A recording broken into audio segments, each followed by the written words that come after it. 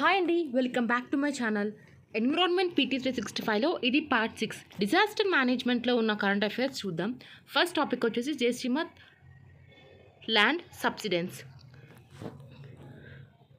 జోసిమత్ ఏరియాని ఈ land slide ఇంకా సబ్సిడెన్స్ హిట్ జోన్గా డిక్లేర్ చేశారనమాట. ఇది సబ్సిడెన్స్ ఏంటంటే ఇప్పుడు మనకి ల్యాండ్ ఏదైతే ఉందో, ఎర్త్ సర్ఫేస్ ఏదైతే ఉందో అది సడన్గా సింక్ అయిపోతుంది అనమాట. అంటే సడన్గా కానీ లేకపోతే గ్రాడ్యువల్ సెటిలింగ్ కానీ ఇది కిందకి వెళ్ళిపోతుంది, సింక్ అయిపోతుంది. అంటే ఇప్పుడు మెయిన్గా ఆ ఎర్త్ మెటీరియల్స్ ఏమైతే ఉన్నాయో సబ్ సర్ఫేస్లో డిస్ప్లేస్మెంట్ అవ్వడం వల్ల ఆర్ లేకపోతే రిమూవల్ అయిపోవడం వల్ల అలా జరుగుతుంది అనమాట. నెక్స్ట్ ఇది ల్యాండ్ సబ్సిడెన్స్కి ఇంకా ల్యాండ్ స్లైడ్స్కి చాలా డిఫరెన్స్ అవుతుంది. ల్యాండ్ సబ్సిడెన్స్ చెప్పాను కదా, ఇది గ్రౌండ్ అనేది ఇది అంటే ఇప్పుడు ఏరియా అనేది అది గ్రాడ్యువల్గా సింక్ అయిపోతుంది, కిందకి వెళ్ళిపోతుంది. అదే ల్యాండ్ సైడ్ అనుకోండి, ఇక్కడ ల్యాండ్ అయితే ఉందో అది ర్యాపిడ్ మూవ్మెంట్ అనేది అంటే సాయిల్ కానీ రాక్ డౌన్ ఫీల్ కానీ మనం చూస్తే అది ల్యాండ్ స్లైడ్ అంటాం. అంటే ఇప్పుడు ఫర్ ఎగ్జాంపుల్ ఒక ల్యాండ్ అనేది పైన ఉండి ఆ పైన కింద పడిపోయింది అనుకోండి, అసలు అది స్లైడ్ అంటే ల్యాండ్ స్లైడ్ అయిపోతుంది. అదే ఒకవేళ మన ఏరియా ఆ ల్యాండ్ అనేది కిందకి వెళ్ళిపోతుంది, సడన్గా సింక్ అయిపోతుంది, దాన్ని మనం సబ్సిడెన్స్ అని అంటాం అనమాట. ఈ జోషిమత్ ఏమో ఇక్కడ ఉంది, ఆ లొకేషన్ కూడా చెప్పారు. బద్రీనాథ్ ఇక్కడ ఉంది, కేదార్నాథ్, డెహ్రాడూన్, ఇంకా హరిద్వార్ ఇక్కడ, ఆల్మోరా ఇక్కడ, మా జోషిమత్ ఏమో ఇక్కడ ఉందన్నమాట లొకేషన్. నెక్స్ట్ ఈ జోషిమత్ ఇంపార్టెన్స్ ఏంటి ఉత్తరాఖండ్లో ఒకసారి చూద్దాం. ఇది ఒక ఫేమస్ పిలిగ్రిమేజ్ గేట్వే అనమాట. అంటే ఇప్పుడు బద్రీనాథ్, హేమ్కుండ్ సాహిబ్ ఇంకా ఇంటర్నేషనల్ స్కైయింగ్ డెస్టినేషన్ ఆల్ కూడా ఇక్కడే ఉందన్నమాట. అండ్ అలాగే ఇది ఆదిశంకరాచార్య ఎస్టాబ్లిష్ చేసిన 4 కార్డినల్ మత్స్లో ఇది ఒకటి. మిగతావేమో ఫస్ట్ వచ్చి జోషిమత్ కదా, మిగతా ఒకటి ద్వారకా, పూరి, శ్రీన్గిరి. సో ఇవైతే మొత్తం 4 ఈ కార్డినల్స్ ఆదిశంకరాచార్య ఎస్టాబ్లిష్ చేసింది. దాంట్లో ఇది జోషిమత్ కూడా చాలా ఇంపార్టెంట్ కదా. అండ్ ఇంకోటి ఇది ఒక స్ట్రాటజికల్ ఇంపార్టెంట్ అనమాట ఇండియన్ ఆర్మ్ ఫోర్సెస్కి. అండ్ ఇంకా ఇది one of the armies most important cantonments అనమాట. సబ్సిడెన్స్కి అంటే ఈ ల్యాండ్ సబ్సిడెన్స్కి కారణాలు ఏంటంటే రీసోర్స్ ఎక్స్ట్రాక్షన్, అంటే మన గ్రౌండ్ వాటర్ కానీ ఆయిల్ కానీ ఎక్స్ట్రాక్ట్ చేస్తే, అలాగే ఇన్ఫ్రాస్ట్రక్చర్ లోడ్ అనేది ఎక్కువ పడితే, అంటే ఇప్పుడు మనం బిల్డింగ్స్ ఏమైతే కన్స్ట్రక్ట్ చేస్తున్నామో దాని వెయిట్ అనేది ఈ కాంపాక్షన్కి కూడా లీడ్ చేస్తుంది అనమాట. నెక్స్ట్ ఈ టెక్టానిక్ మూవ్మెంట్స్ అంటే ఎర్త్ క్వేక్స్ లాంటివి వల్ల ఈ ల్యాండ్ సబ్సిడెన్స్ అనేవి జరుగుతాయి. అలాగే ఐస్ అనేది మెల్ట్ అవ్వడం వల్ల, అంటే ఐస్ షీట్స్ అనేవి మెల్ట్ అవ్వడం వల్ల కూడా మనకి ఇట్లాంటి ల్యాండ్ సబ్సిడెన్స్ అనేది చూస్తాం అనమాట. అండ్ జోషిమత్ ఇప్పుడు హైలీ వల్నరబుల్ ఎలా అయిందంటే దాని లొకేషన్ వచ్చేసి ఇప్పుడు ల్యాండ్స్లో మిడిల్ స్లోప్స్లో అయితే లొకేట్ అయిందనమాట, హిల్ ఏరియాలో. అలాగే దాని చుట్టూ ఉన్న టౌన్ ఏరియా ఏవైతే ఉందో అది ఒక thick layer over burden మెటీరియల్తో cover అయింది. అలాగే ఇది పెరినియల్ స్ట్రీమ్స్ కూడా, అంటే కర్మానస ఇంకా దక్నాలా స్ట్రీమ్స్ అనేవి వెస్ట్ అండ్ ఈస్ట్లో ఉన్నాయి. అలాగే ధౌలిగంగా అండ్ అలక్నంద రివర్స్ అనేది సౌత్ అండ్ నార్త్లో అయితే ఉన్నాయి. అండ్ ఇక్కడ అప్పర్ రిచెస్లో స్నో కూడా ఉంటుంది. ఇంకా లో కహెసివ్ క్యారెక్టరిస్టిక్స్తో రాక్స్ అనేవి హైలీ వెదర్డ్గా ఉన్నాయన్నమాట. అండ్ ఇక్కడ మనకి టెక్టానిక్ యాక్టివిటీ కూడా చాలా బాగా జరుగుతుంది, ఫాల్ట్ లైన్ ఉంది లొకేషన్ ప్రకారం. అలాగే ఇది మెయిన్ సెంట్రల్ ట్రస్ట్ ఇంకా పండుకేశ్వర్ ట్రస్ట్ దగ్గర అయితే ఉందన్నమాట. ఇది మెయిన్గా ఈ సిటీ అనేది ఇప్పుడు ఈ సిటీ ఎలా బిల్ట్ అయిందంటే ఏన్షియంట్ ల్యాండ్ సైడ్ జరిగిన మెటీరియల్స్తో ఈ సిటీ అనేది బిల్డ్ అయిందన్నమాట. అంటే ఏమైతే ఈ శాండ్ స్టోన్ డిపాజిట్స్ ఉంటాయో దాంతో ఈ సిటీ అనేది బిల్డ్ అయింది. అండ్ ఒక అన్ప్లాన్ కన్స్ట్రక్షన్ అండ్ ఇంకా ఇంప్రాపర్ వాటర్ డ్రైనేజ్ కూడా ఉంది. అంటే ఒక బీరింగ్ కెపాసిటీ అనేది లేదనమాట, ఒక అన్ప్లాన్ కన్స్ట్రక్షన్ ఉంది, ఇంకా వాటర్ డ్రైనేజ్ కూడా ఇంప్రాపర్గా ఉంది. సో దీనివల్ల అయితే మనం ఇప్పుడు ఈ హైలీ వల్నరబుల్గా అయ్యి సింకింగ్ అనేది స్టార్ట్ అవుతుంది అనమాట. రిలేటెడ్ ఇన్ఫర్మేషన్ ఏంటంటే మహేష్ చంద్ర మిశ్రా కమిటీ, ఇది 1976లో గవర్నమెంట్ అపాయింట్ చేసింది మెయిన్గా, అంటే ల్యాండ్ సబ్సిడెన్స్ హిమాలయన్ బార్డర్లో ఎలా ఉంది అని చెప్పి. ఈ రిపోర్ట్ ప్రకారం ఏంటంటే జోషిమత్ అనేది ఒక ఓల్డ్ ల్యాండ్ స్లైడ్ జోన్లో సిచ్యువేట్ అయిందని చెప్పారు. అలాగే ఇది ఎక్కువ కెపాసిటీ అంటే బేరింగ్ కెపాసిటీని ఎక్కువగా సహించలేదని చెప్పారు. అలాగే ఇది ఇలాగే కంటిన్యూ అవుతే డెవలప్మెంట్ అనేది ఇలాగే ఉంటే జోషిమత్ అనేది సింక్ అయిపోతుంది అని కూడా చెప్పారు. రికమెండేషన్స్ ఏం చెప్పారంటే ఇక్కడైతే హెవీ కన్స్ట్రక్షన్ వర్క్ అనేది రిస్ట్రిక్ట్ చేయాలి, అలాగే ఒక పూకా డ్రైనేజ్ అనేది కన్స్ట్రక్షన్ చేయాలి అని చెప్పారు. ఎందుకు మెయిన్గా ఈ సీపేజ్ ఆఫ్ రెయిన్ వాటర్ని స్టాప్ చేయడానికి, అలాగే ఒక ప్రాపర్ సీవేజ్ సిస్టమ్ ఉండాలి. ఈ సిమెంట్ బ్లాక్స్ అనేవి ఏవైతే రివర్ బ్యాంక్స్లో ఉన్నాయో ఇది పెట్టి అంటే కన్స్ట్రక్ట్ చేసి ఈ ఎరోజన్ని ప్రివెంట్ చేయాలని చెప్తున్నారు. సో ఇవైతే రికమెండేషన్స్. నెక్స్ట్ టాపిక్ వచ్చేసి cyclone అసాని. As per Indian meteorological department ప్రకారం సైక్లోన్ అసాని అనేది మెయిన్గా ఈ south east region of bay of బెంగాల్లో డెవలప్ అయిందని చెప్తున్నారు. అండ్ ఇదొక సివియర్ సైక్లోన్ స్టోమ్ అనమాట. అసాని గురించి చూస్తే ఇదొక first cyclonic storm in northern Indian ocean reason in 2022. Sri Lanka అనేది దీనికి అసాని అని నేమ్ అయితే ఇచ్చిందనమాట. అండ్ మీనింగ్ ఏంటంటే వ్రత్ ఇన్ సిన్హలీస్, అంటే వాళ్ళ లాంగ్వేజ్లో, శ్రీలంకన్ లాంగ్వేజ్లో దీని వ్రత్ అని అర్థం అనమాట. ఈ మెయిన్గా ఈ సైక్లోన్ అనేది అంటే ఏమైతే సైక్లోన్ అంటే ఇప్పుడు నెక్స్ట్ అసాని తర్వాత ఏమైతే సైక్లోన్ ఉంటుందో దాన్ని సిత్రంగ్ అనేది పిలుస్తారనమాట. అంటే ఈ నేమ్ అనేది థాయిలాండ్ ఇస్తుంది.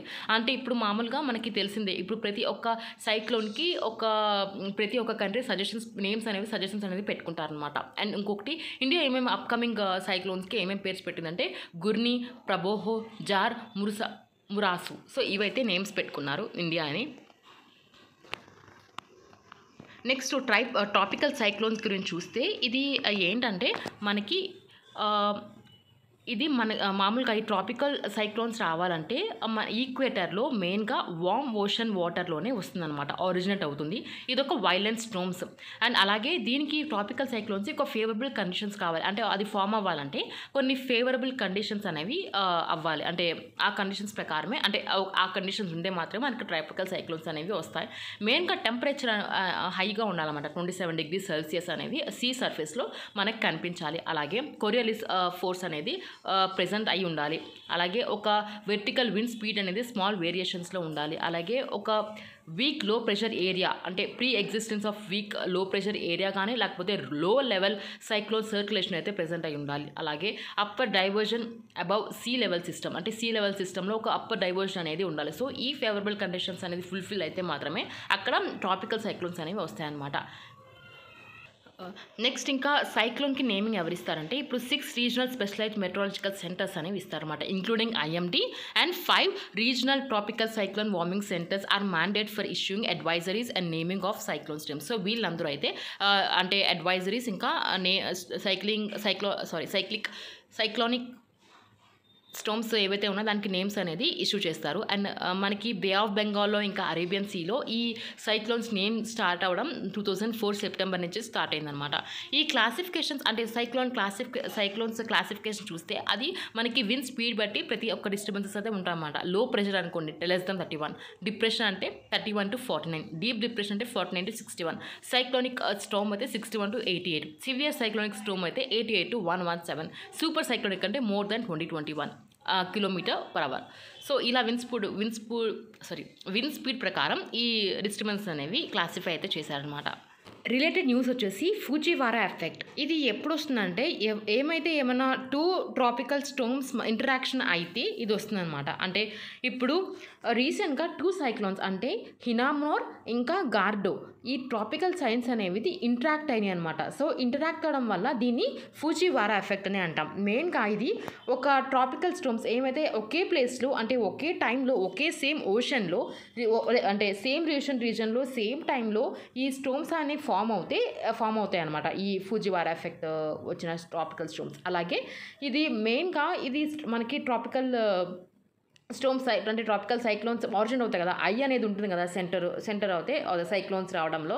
సో అప్పుడు ఈ టూ సైక్లోన్స్ ఏమైతే ఉన్నాయో వాళ్ళ ఐ డిస్టెన్స్ అనేవి less than 1400 kilometers ఉంటే దాన్ని మనం ఫూజివారా ఎఫెక్ట్ అని అంటాం. అలాగే ఇది ఇంటెన్సిటీ అంటే మెయిన్గా వాళ్ళ ఇంటెన్సిటీ అంటే డిప్రెషన్ కానీ సూపర్ టైఫోన్స్ కానీ వేరీ అయ్యే ఛాన్స్ ఉందన్నమాట.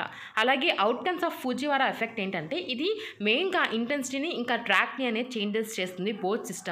అలాగే ఇది ఒక రేర్ కేసెస్లో మనకి చూస్తామన్నమాట. ఒకవేళ ఇది మర్జ్ అయితే అంటే ఈ 2 ట్రాపికల్ సైక్లోన్స్ అనేవి మర్జ్ అయితే మనకి ఒక బిగ్గర్ స్టోమ్ అనేది ఫామ్ అవుతుంది. Next డ్వారక్ technique. ఇది యుఎస్ మెట్రాలజిస్ట్ వెర్నాన్ డ్వారక్ అనేది క్రియేట్ చేశారు. అండ్ రీసెంట్గా ఈ డ్వారక్ టెక్నిక్ అనేది డెవలప్ చేశారనమాట ఆయనే. అండ్ రీసెంట్గా ఆయన చనిపోయారు. సో దానివల్ల ఇది న్యూస్ ఉంది. ఇది ఒక స్టాటికల్ మెథడ్. మెయిన్గా ఇది మనకి ఈ ట్రాపికల్ సైక్లోన్స్ మనకి ఇక్కడ కింద వచ్చినప్పుడు దాన్ని బేస్ చేసుకుని అంటే అంటే శాటిలైట్ ఇమేజనరీ ద్వారా వాళ్ళ క్లౌడ్ ప్యాటర్న్స్ ఎలా ఉన్నాయని చేసి దాని ఇంటెన్సిటీ అంటే ఆ ట్రాపికల్ సైక్లోన్ని ఇంటెన్స్ని ఎస్టిమేట్ చేయొచ్చు అనమాట. ఆ మెథడ్నే ఈ డ్వరక్ టెక్నిక్ అంటారు. అంటే ఇప్పుడు మనకి ఇక్కడ సీలో అనేది ట్రాపికల్ సైక్లోన్ అనేది ఉంటుంది కదా. సో ట్రాపికల్ సైక్లోన్ రాగానే ఇప్పుడు ఆ టైంలో శాటిలైట్ ఇమాజినరీ యూజ్ చేసి ఆ క్లౌడ్ ప్యాటర్న్ ఎలా ఉందో దాన్ని బేస్ చేసుకుని ఈ ట్రాపికల్ సైక్లోన్ ఇంటెన్సిటీని ఎస్టిమేట్ చేయడం మెథడ్నే ఈ స్టాటికల్ మెథడ్నే ఈ డ్వరక్ టెక్నిక్ అని అంటారు అనమాట. నెక్స్ట్ వచ్చేసి బాంబ్ సైక్లోన్. ఇది మనం ఎక్స్ప్లోసివ్ సైక్లోన్జెస్ కూడా అంటాం. ఇది ఒక మెట్రలాజికల్ ఫినామినా మెయిన్గా ఒక లో ప్రెషర్ సిస్టంలో ఎక్స్పీరియన్స్ అవుతుంది అనమాట. అండ్ ఇంకొకటి ఒక rapid and drastic drop in atmospheric pressure. అంటే అట్మాస్ఫిరిక్ ప్రెషర్లో మనకి ఒక ర్యాపిడ్గా డ్రాస్టిక్ డ్రాప్ అనేది గమనిస్తాం. అలాగే ఈ ర్యాపిడ్ ప్రెషర్ డ్రాప్ వల్ల ఏంటంటే ఒక స్ట్రాంగ్ విండ్స్, అంటే ఇప్పుడు వెదర్ అనేది మనకి thunder స్టోమ్తో strong విండ్స్తో heavy stone flow అయితే చూస్తామన్నమాట. ఇది typically associate with the winter months. And అదే వింటర్ మంత్స్లో అయితే ఇలాంటిది అసోసియేట్ అవుతుంది.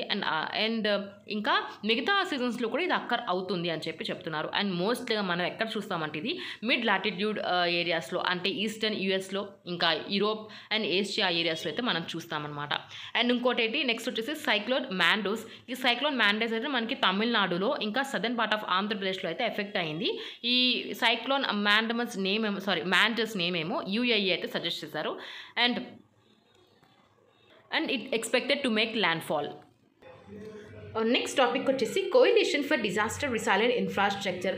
ఇండియా రీసెంట్గా హెడ్ క్వార్టర్స్ అగ్రిమెంట్ని సైన్ చేస్తుందన్నమాట సిడిఐఆర్తో. మెయిన్గా దీనివల్ల ఏంటంటే మనకి ఈ సిడిఐఆర్కి ఇండిపెండెంట్ ఇంటర్నేషనల్ లీగల్ ఎంటిటీ అయితే వచ్చింది. సో ఇది రావడం వల్ల యూజ్ ఏంటంటే ఇంటర్నేషనల్ ఈ లీగల్ పర్సనాలిటీ అనే నేమ్ రావడం వల్ల మనకి మెయిన్గా ఈ అంటే మనం పబ్లిక్ ఇంటర్నేషనల్ లా ఏమైతే ఉందో దానివల్ల రైట్స్ అండ్ అబ్లికేషన్స్ అనేది వస్తాయి. అలాగే దీనికి మనకి స్టేట్స్, ఇంటర్నేషనల్ ఆర్గనైజేషన్స్, ఎన్జిఓ ఇవన్నీ ఇంక్లూడ్ అయ్యి ఉంటాయి అన్నమాట. మెయిన్గా సిడిఐఆర్ అనేది ఏం అలౌ చేస్తుందంటే అంటే ఇప్పుడు మెంబర్ కంట్రీస్ దగ్గర నుంచి ఎక్స్పర్ట్స్ ఏమైతే తీసుకొచ్చి ఈ డిప్యూటింగ్ ఎక్స్పర్ట్స్ ఇంకా వాళ్ళందరినీ దగ్గర తీసుకొస్తుంది అనమాట. అలాగే ఫండ్స్ అనేవి గ్లోబల్గా కలెక్ట్ చేస్తుంది. అలాగే టెక్నికల్ ఎక్స్పర్టైజ్ ఏమైతే ఉందో అంటే ఇప్పుడు ఈ కంట్రీస్ రిసైలెంట్ ఇన్ఫ్రాస్ట్రక్చర్ని డెవలప్ చేయడానికి టెక్నికల్ ఎక్స్పర్టైజ్ ఏమైతే కావాలో అవన్నీ తయారు చేస్తుంది, అదే మేక్ చేస్తుంది. అలాగే ఇంటర్నేషనల్ ఎంగేజ్మెంట్ ఏమైతే ఉందో దాన్ని లెవరేజింగ్ కూడా చేస్తుంది అనమాట disaster resilient infrastructure at home కోసం. నెక్స్ట్ ఈ హెడ్ క్వార్టర్స్ అగ్రిమెంట్ ఏంటంటే మెయిన్గా ఇది ఒక అగ్రిమెంట్, ఒక ఇంటర్నేషనల్ ఆర్గనైజేషన్ అనమాట. ఒక హోస్ట్ స్టేట్ ఏమైతే ఉందో ఇప్పుడు గుడ్ ఫంక్షనింగ్కి అంటే ఇమ్యూనిటీ నెసరీ అండ్ ప్రివిలేజెస్కి డిటర్మైన్ అయితే చేస్తుంది అనమాట. సిడిఆర్ఐ అనేది మెయిన్గా ఏంటో ఒకసారి చూద్దాం. ఇది మనకి coalition for disaster resilient infrastructure. ఇది 2019లో Indian prime minister at United nation climate action సమ్మిట్లో అయితే ఎస్టాబ్లిష్ చేశారు, లాంచ్ చేశారు. మెయిన్గా ఇది ఎందుకు వర్క్ చేస్తుందంటే ఇప్పుడు ఏమైతే ఇప్పుడు క్లైమేట్ కానీ డిజాస్టర్ రిస్క్ ఏమైతే ఉంటాయో అవన్నీ ఈ ఇన్ఫ్రాస్ట్రక్చర్ సిస్టమ్ని రిసైలెన్స్ ప్రమోట్ చేస్తూ అంటే సస్టైనబుల్ డెవలప్మెంట్ ఎన్ష్యూర్ చేస్తుంది అనమాట. మెంబర్షిప్ చూస్తే ఇప్పుడు 31 కంట్రీస్ అయితే ఉన్నాయి, 6 ఇంటర్నేషనల్ ఆర్గనైజేషన్స్ ఉన్నాయి, అలాగే 2 ప్రైవేట్ సెక్టర్ ఆర్గనైజేషన్స్ కూడా ఉన్నాయి మెంబర్స్ లాగా. ఇండియా కూడా one of the member. And దీంట్లో ఇంకా వర్క్ చేస్తుందంటే ఇది సిడిఆర్ అనేది ఇంకా ఈ సెండై framework for disaster risk reduction ఏమైతే ఉందో దాని గురించి, ఇంకా ప్యారిస్ క్లైమేట్ అగ్రిమెంట్, సో ఈ రెండు వాటి మీద కూడా వర్క్ చేస్తుంది అనమాట. నెక్స్ట్ రిలేటెడ్ న్యూస్ చూస్తే PM address 4th edition of the international conference on disaster resilient infrastructure. ఇది రీసెంట్గా ఈ United states agency for international development ఇంకా collation for disaster resilient infrastructure పార్ట్నర్షిప్తో ఇది ఐసిడిఆర్ఐ 2022 ఆర్గనైజ్ చేశారనమాట. ఇది ఒక annual international conference of CDRI. అంటే వాళ్ళ మెంబర్ కంట్రీస్తో పార్ట్నర్షిప్తో ఈ యాన్యువల్ ఇంటరాక్షన్ కాన్ఫరెన్స్ అనేది తీసుకొస్తారు. మెయిన్గా ఇది ఏంటంటే ఇది అందరూ కలిసి అంటే గ్లోబల్ డిస్క్లోజర్ అయితే చేస్తారన్నమాట. అంటే డిజాస్టర్ మీద, క్లైమేట్ రిసైలెంట్ ఇన్ఫ్రాస్ట్రక్చర్ మీద మనం ఏమేమి యాక్షన్స్ తీసుకోవచ్చు, ఇవి స్ట్రెంథన్ అవ్వడానికి అనేవి మాట్లాడుకుంటూ ఉంటాయన్నమాట. ఇన్స్టిట్యూషన్స్, ఆర్గనైజేషన్స్, మెంబర్ కంట్రీస్ అవన్నీ వాళ్ళందరూ ఈ కాన్ఫరెన్స్లో. ఇది ఒక యాన్యువల్ ఇంటర్నేషనల్ కాన్ఫరెన్స్, ఇది ఆఫ్ సిడిఆర్ఐ. నెక్స్ట్ టాపిక్ వచ్చేసి global platform for disaster risk reduction 2022 GP 2022. ఇది 7th సెషన్ అయితే జరిగింది. ఎవరు ఆర్గనైజ్ చేశారంటే United nation office for disaster risk reduction అనేది బాలీలో ఇండోనేషియాలో ఆర్గనైజ్ అయితే చేశారనమాట. ఒకసారి ఈ జీపీ 2022 అంటే చూద్దాం. ఇది ఒక మెయిన్ గ్లోబల్ ఫోరం. మెయిన్గా ఈ ఈ సెండై ఫ్రేమ్వర్క్ ఏమైతే ఉందో దాని ఇంప్లిమెంటేషన్ చూస్తుందన్నమాట. అంటే ఈ సింధై ఫ్రేమ్వర్క్ ఏమో డిజాస్టర్ రిస్క్ రిడక్షన్ గురించి. ఇంకా ఇప్పుడు ఈ బాలి ఎజెండాలో అంటే ఈ బాలి ఇప్పుడు 7th సెషన్ అయింది కదా, సో ఈ బాలి ఎజెండాలో ఏం చెప్పారో చూద్దాం. ఇప్పుడు మెయిన్గా ఒక హోల్ సొసైటీ అప్రోచ్ అయితే ఉండాలి ఈ డిజాస్టర్ రిస్క్ రిడక్షన్ చేస్తున్నప్పుడు. ఎవరు మన బిహైండ్ ఉండకూడదు, ప్రతి ఒక్కరిని మనం తీసుకెళ్ళాలి ఈ మనం అచీవ్ చేయాలంటే, డిజాస్టర్ రిస్క్ రిడక్షన్ చేయాలంటే అని చెప్తున్నారు. అండ్ అలాగే డిఆర్ఆర్ అంటే ఇప్పుడు డిజాస్టర్ రిస్క్ రిడక్షన్ ఏమైతే ఉందో అది ఒక కోర్ డెవలప్మెంట్గా, ఇంకా ఫైనాన్స్ పాలసీస్ అయితే ఏమైతే ఉన్నాయో ఈ లెజిస్లేషన్స్ ప్లాన్స్ మనం అంటే ఒక ఎజెండా అనేది క్రియేట్ చేస్తాం కదా, సో దాంట్లో ఇది ఒక కోర్ అంటే ఈ డిజాస్టర్ రిస్క్ రిడక్షన్కి సంబంధించిన మన పాలసీస్ కానీ ఫైనాన్స్ పాలసీస్ కానీ డెవలప్మెంట్స్ కూడా ఒక ఉండాలని చెప్తున్నారు. అండ్ ఇంకోటి ఈ మనం 2030 agenda of sustainable development achieve చేయాలంటే ఇది ఒక కోర్ డెవలప్మెంట్గా మనం చూడాలి అని చెప్తున్నారు. అలాగే మన హ్యూమన్ రైట్స్ బేస్డ్ అప్రోచ్ కూడా ఉండాలి, అంటే హ్యూమన్ పార్టిసిపేషన్ కూడా ఉండాలి ఈ డిఆర్ఆర్ ప్లానింగ్లో. మెయిన్గా ఏంటంటే డిజాస్టర్ వల్ల ఎఫెక్ట్ అయ్యేది హ్యూమన్సే కదా, సో ఈ హ్యూమన్ రైట్స్ బేస్డ్ అప్రోచ్ కూడా ఉండాలి, హ్యూమన్ పార్టిసిపేషన్ కూడా ఉండాలని చెప్తున్నారు. అండ్ అలాగే DRR and climate change adoption ఏమైతే ఉందో ఒక కామన్ ఆబ్జెక్టివ్గా చూడాలి. మెయిన్గా ఈ వల్నరబిలిటీని రెడ్యూస్ చేసి ఈ కెపాసిటీ ఎన్హాన్సింగ్ చేయాలని చెప్తున్నారు. అండ్ నెక్స్ట్ ఈ యుఎన్డిఆర్ఆర్ గురించి ఏంటంటే ఇది United nation system focal point అనమాట ఫర్ డిజాస్టర్ రిస్క్ రిడక్షన్ గురించి. అండ్ అలాగే ఈ సెండై ఫ్రేమ్వర్క్ కూడా మెయిన్గా ఈ డిజాస్టర్ రిడక్షన్ గురించే ఈ సెండై ఫ్రేమ్వర్క్ అనేది తీసుకొచ్చారు. అండ్ మెయిన్గా ఈ సపోర్టింగ్ కంట్రీస్ ఎవరైతే ఉన్నారో అవి అండ్ ఇంకా సొసైటీస్ ఇంప్లిమెంట్ చేయాలి, మానిటరింగ్ చేయాలి, ఇంకా రివ్యూ చేయాలన్నమాట ప్రోగ్రెస్ని.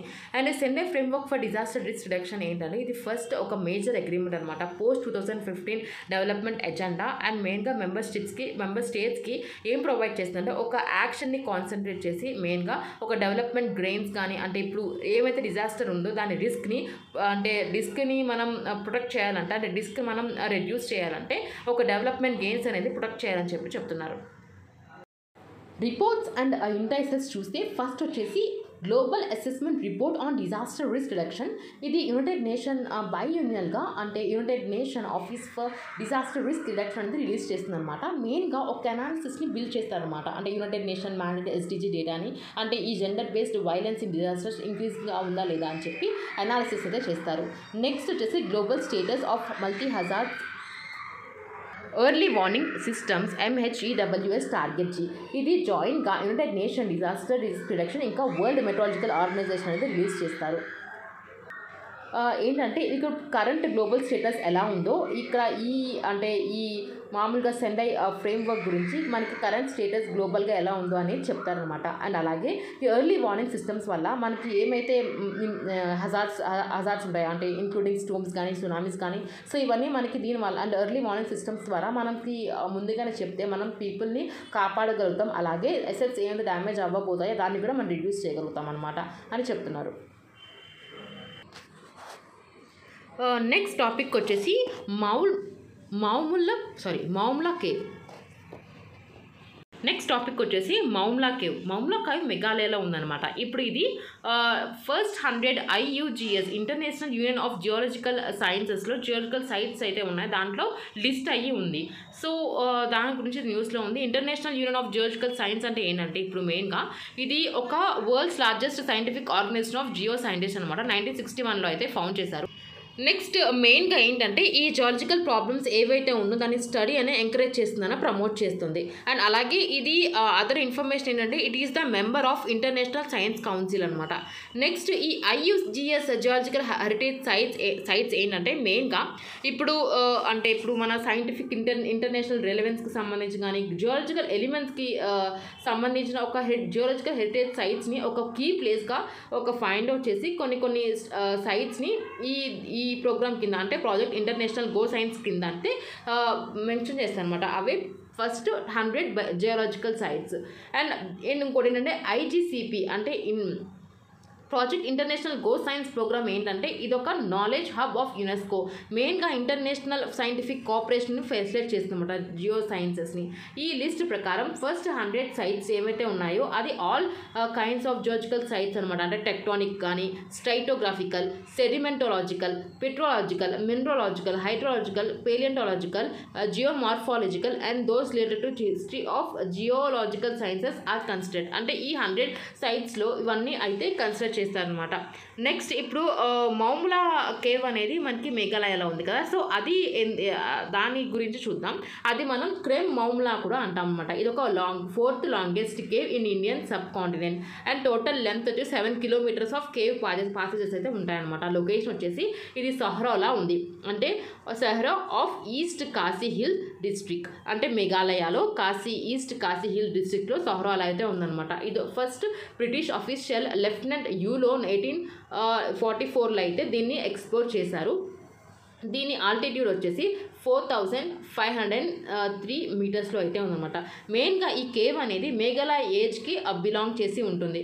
అండ్ ఇంకా ఇదేంటంటే ఇది ఇంకా ఈ స్టాలాగ్మైట్కి ఇంకా అదర్ రాక్ ఫార్మేషన్కి ఇది చాలా ఫేమస్ అనమాట.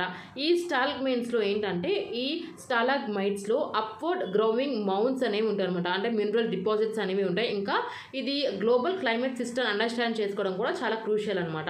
అండ్ దీంట్లో ఒక డీప్ పూల్ అనేది ఉంటుందన్నమాట. సో ఆ డీప్ పూల్ ఏంటంటే ఆ కేవ్ ద్వారా ఏమైతే పాస్ అవుతాయో రివర్స్, ఆ రివర్స్ 5 డిఫరెంట్ రివర్స్ అనేవి దానివల్ల ఈ డీప్ పూల్ అనేది ఫామ్ అయిందనమాట.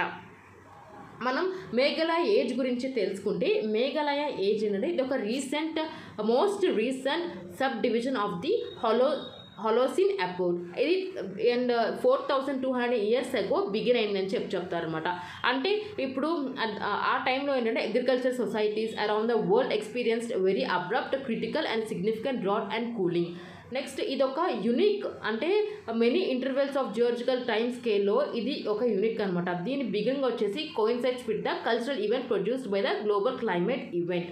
అండ్ ఇంకోటి ఏంటంటే ఇది resulted in collapse of civilisation in Egypt, grace, Syria, Palestine, మెసోపొటేమియా, the Indus valley and యాంగ్సీ river valley. ఈ హాలోసిన్ ఎపోక్ అనేది ఇది సెనోజిక్ ఎరా కింద అయితే ఇది ఫాలో అవుతూ ఉంటుందన్నమాట. అంటే ఆఫ్టర్ ఐస్ ఏజ్ తర్వాత ఏమొచ్చిందో సినోజిక్ ఏజ్ కింద అయితే ఇది హెలోసిన్ ఎపోక్ ఏజ్ అనేది వచ్చిందనమాట. అండ్ ఇంకోటి ఏంటంటే ఇది it self sub divided according to the international commission on stratigraphy into 3 stages. అంటే ఇది దానికి అది సబ్ డివైడ్ అయిందనమాట 3 స్టేజెస్గా. ఇది ఇంటర్నేషనల్ కమిషన్ ఆన్ స్ట్రాటిగ్రఫీ ప్రకారం ఈచ్ సబ్ డివిజన్ ఏంటంటే అంటే ఇప్పుడు ఏమైతే ఈ హోలోసిన్ అపోచ్ 3 స్టేజెస్గా డివైడ్ అని చెప్తున్నా కదా, సో ఈచ్ సబ్ డివిజన్ ఏంటంటే marked by sediments accumulated on see floors, lake బటమ్స్ and glacial ice and in సలాసైట్స్ and స్టాలాగ్మైట్స్ across the world. అంటే ఆ 3 స్టేజెస్ ఏమైతే ఉన్నాయో అవి ఎలా మార్క్ చేశారంటే ఏమైతే సెడిమెంట్స్ సీ ఫ్లోర్లో ఉన్నాయో, ఇంకా లేక్ బాటమ్స్లో ఉన్నాయో, ఇంకా గ్లేషియల్ ఐస్ మీద ఉన్నాయో, ఇంకా స్టాలస్టేట్స్, ఇంకా స్టాలగ్మైట్స్ ఏవైతే ఉన్నాయో సెడిమెంట్స్ ద్వారా మార్క్ అవుట్ చేశారు అక్రాస్ ది వరల్డ్ అని చెప్తున్నారు అనమాట. అదర్ ఇంపార్టెంట్ న్యూస్ చూస్తే మై యూ ఫ్రెండ్. సో ఇది మై యూ ఫ్రెండ్ ఏంటంటే మనం వెస్టర్న్ పసిఫిక్ రీజియన్లో యాక్టివ్ రెయిన్ఫాల్ చూసి అండ్ ఇండియన్ రీజియన్లో ఈ మాయిశ్చర్ అనేది డ్రైవ్స్ ఎవో అయిపోయి ఈ ఈస్టర్న్ చైనాకి వెళ్ళిపోయి రెయిన్ఫాల్ యాక్టివ్గా అక్కడ ఉండడం దాన్ని యూ ఫ్రంట్ అని అంటాం అనమాట. అండ్ ఇక్కడ మనం ఆల్ ఇండియా జూన్ రెయిన్ఫాల్ అనేది ఈ ఇయర్లో మనకి 152.3 mm మాత్రమే చూసాము. అండ్ అది మనం 2020 డేటా ప్రకారం చూసుకుంటే, అంటే 1971 నుంచి 2020 డేటా వరకు చూసుకుంటే ఇది చాలా తక్కువ అనమాట.